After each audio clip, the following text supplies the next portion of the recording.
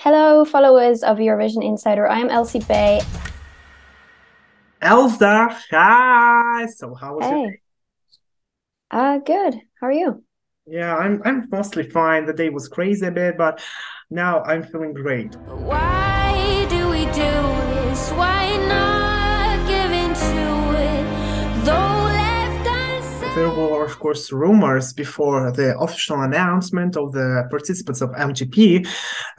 You stated that you will not take part in this year Melodi Grand Prix, and as it is, you're actually participating. So, was that disapproval words purposeful to not announce you before the official announcement? I think what happened was that somebody leaked all the 21 Yeah. artists, like correct all the 21 artists the day before.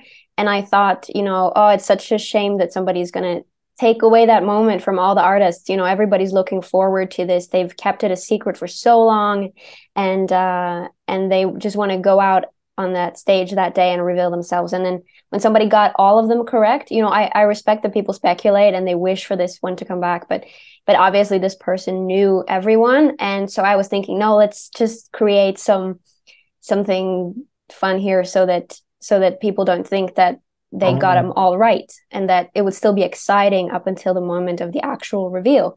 So I think I said something like, it's too soon for me to say when it will be, and it was too soon. I couldn't say anything well. and confirm anything until the day after. um yeah, so it's just to try and keep it exciting until the actual reveal. What is your national selection song about? It's about reaching out to the people that you love before it's too late. And it's written from the perspective of a person who doesn't really have the courage to do that and who's like making up silly Oh, excuses. wow, all right. That's actually deeper than I thought. All right. And of course, will we see a music video for that song? If I win, Or all right, that statement is yeah, already quite likable. Yeah. yeah, I think we really want to do the song justice with the proper music video, and I think, like, if I'm going to be completely honest, I would need to win to get that budget. So I really want to get the opportunity to show you a proper music video and All of right. course go to All Eurovision. right. We want what to expect from your performance of Love You in a Dream. Well, I mean, first of all, I hope you will like it. It's it's gonna be a little different from last year. I mean, obviously, I will sing a song and be on stage, but we've come up with something different this year, and I hope people will like it. I think it's appropriate for the song. However, I haven't seen it yet, so because we don't get to come in and actually do the rehearsals with the camera and everything until the last few days. So I'm also very excited myself to see it. This year, MGP producers, organizers, they announced that they are saying yes to Aftertune, that people can use Aftertune on stage of Melodi Grand Prix. Someone, of course, condemned them, saying that it's not wrong, but somebody loved it, saying that they have done the right choice. But what do you think of this? Are you planning to use Aftertune on stage? I am planning to check what it sounds like with and without on rehearsals. And I get that it's like people saying, why do we have that in MGP when you can't really have it in Eurovision? And at the same time, I understand NRK when they're saying that every other music show in Norway is using autotune, and they don't want their singers to sound like they're not equally as good, and they don't want the quality of their show to sound less than anybody else. And I understand that as well.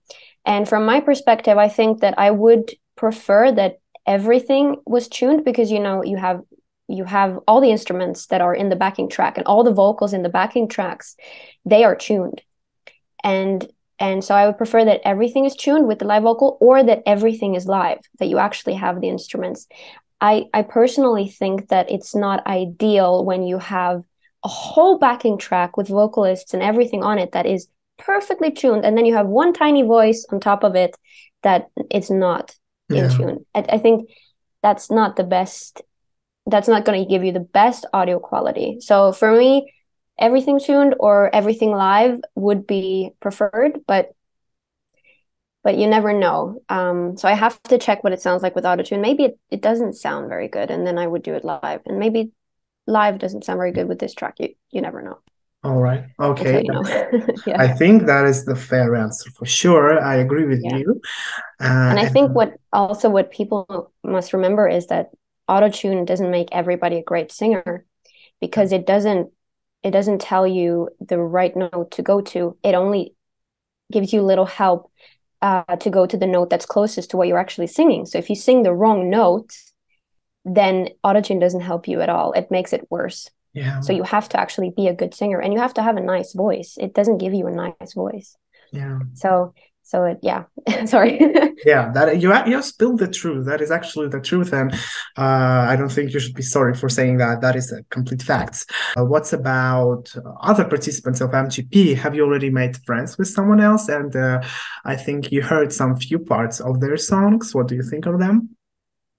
I like a lot of the songs. I mean, I'm very biased because I wrote Alina Torp's song, and I've gotten to know her through this. Darling, I like to say you can't want who you want, but you can't have me. Sandra Ling is also someone I've gotten to know recently. I really like her.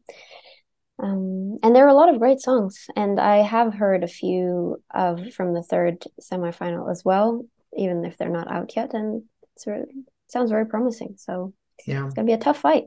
But last year, you were one of the 4 participants who was the closest to actually representing Norway, but in the end, you weren't selected in a gold duel. What memories do you have of that experience? What do you learn from that, honestly? I've made up my mind, so you Well, no longer it was a very fun experience, and I felt like the performance that I did in the finals was good enough for me to be proud of myself. And I was very nervous for that performance. So when the performance was over and I felt like I had done as good as I could, and I also was announced top 4, I was kind of very happy about that. And so when I didn't go to the gold final, or what you will call it,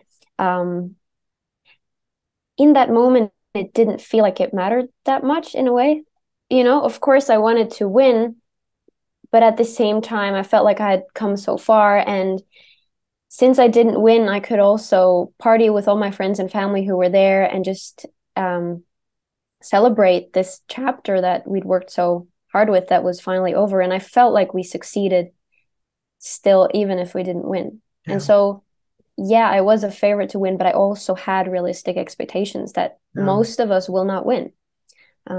So I'm actually very proud that I felt like I had a really, really good time regardless. We wanted to ask you, what do you do except singing, of course?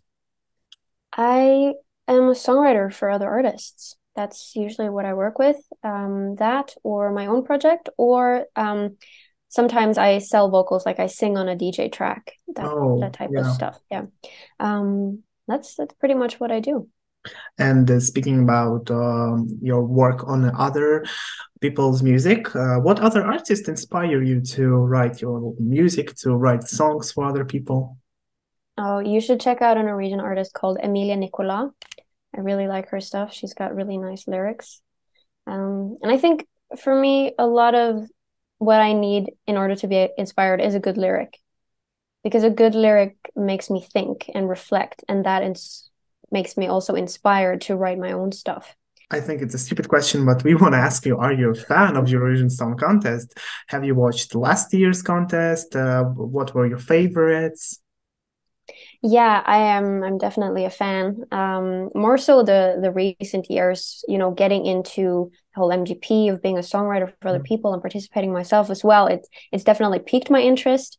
But I also remember back in 2009 when Norway won. It was like I got to stay up late and watch it, and it was a huge experience. And last year, I got to say that Sweden with Cornelia was my favorite. Have you heard this year participating songs? It's like only 3 songs came out that are officially being the representatives of their countries. Have you heard them? Actually, I haven't. I've said to myself that, because there are so many national finals going on and all of that. So I've just said to myself, get through MGP, or at least the first semifinal, see what happens, and then sit down and chill and listen to the other songs. We'll hear new songs together with you and Emily, and you say that stated that you're mostly unsure about that. Do you still go with that? Yes, I am not very much in contact with her, so yeah. Okay. Thank you so much. It was just unbelievably great to talk to you, to chat with you. Thank you so much. Also. And remember to vote, okay? Why Bye. do we do